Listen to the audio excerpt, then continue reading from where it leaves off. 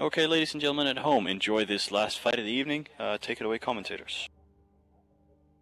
And this is indeed the last match of the first day of the qualifiers. We have Erebus Alliance versus Red Overlord. And, well, we've got a hell of a set of ships on the field here. For Erebus Alliance, we have a Maelstrom, a Dramiel, a Cyclone, 3 Manticores, 3 Ishtars, and a Nemesis. And for Red Overlord, it's a Macarial, Dramiel, Dramiel, Daredevil, Dramiel, Macarial, Daredevil, Scimitar, Macarial, Daredevil. Yep, another 3 battleship loadout we see from Red Overlords. An all-Angel Cartel lineup apart from their logistics ship, which is very nice to see. Yeah, those are actually some of my favorite ships. We have the 1-minute countdown in local from CCP Claw. Well, we both know who our money's on. I'm still firmly with the Angel Cartel loadout here. That is a very pretty sight to see. Well, Veron, I've made my choice and I'm sticking to it. Well, that's fine, good sir. We shall see who is the victor. At least I'll have my integrity. Yes, indeed you will. But I'm afraid I just can't bet against such a pretty loadout. That is outstanding from Red Overlord. And it's going to put out a hell of a lot of damage as well. Well, I have to admit, it does pain me a little. But not enough for me to go against what I believe. Okay, and the last match of the day will be go in 5 seconds. Claw given the countdown in local, and we are underway. And drones are out. Yep, immediately the Ishtars from Erebus Alliance throwing a huge pile of Bouncer 2s out. Also Warrior 2s heading out as well from their Cyclone. There were also some bombs deployed. I don't think they had much of an impact, however.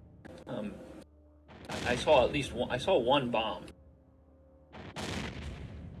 Yep, and already one of the Ishtars from Erebus Alliance getting his head kicked in quite severely by the DPS of those Macarials, and he's down and out already. They did fire another bomb, completely past the Erebus Alliance. Oh, and there's 3 or 4 ships straight away out for Erebus Alliance. This is pretty hard to keep up with. My god. They did launch bombs initially, but they seem to have had little or no effect other than quite heavily damaging one of the Daredevils. Already they've lost 2 of their 3 Ishtars.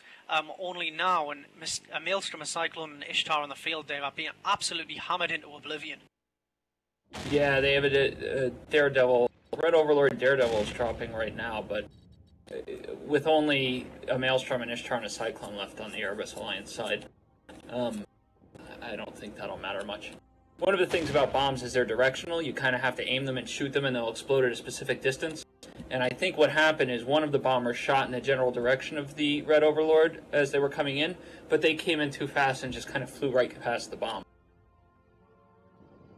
Yeah, wow, this is awesome, just absolutely awesome showing of force from Red Overlord. I mean, they completely handed Erebus Alliance their asses here, to be honest. Wow, exactly what I expected from such a strong loadout. That it is. A Maelstrom and a Cyclone remain on the field, and I believe one of them just popped for Erebus. Yes, the Cyclone, leaving only a Maelstrom to Red Overlord, whom... Yep, and look at that, look at the DPS. Maybe will not have lost anything. Instantly, like literally 3 or 4 seconds in that Maelstrom from Erebus Alliance is down and out. I'm absolutely speechless. That's probably one of the fastest matches we've seen. Wow. Nothing more to be said, really. I guess we can hand back to Soundwave. That was probably the most convincing show of force we've had this tournament. Red Overlord putting their name in the hat for one of the potential winners of this tournament with relative certainty. That was a very, very good match right there, and a good way to end this first qualifying day. We'll be back tomorrow at 1500 Eve with 16 more matches. Remember, we're going to have all 3 weekends televised. The last one will have all the commentators in the studio, no breaks or anything, just full-on action. It's going to be amazing. That's all I can say right now. Write it down. It's going to be amazing. Write it down and just put it in your calendar, and you'll look at it and think, That's probably going to be pretty amazing. But we're done for today. We're going to take a break. I'll see every one of you tomorrow at 1500 Eve for Eve Engineering versus Goonswarm.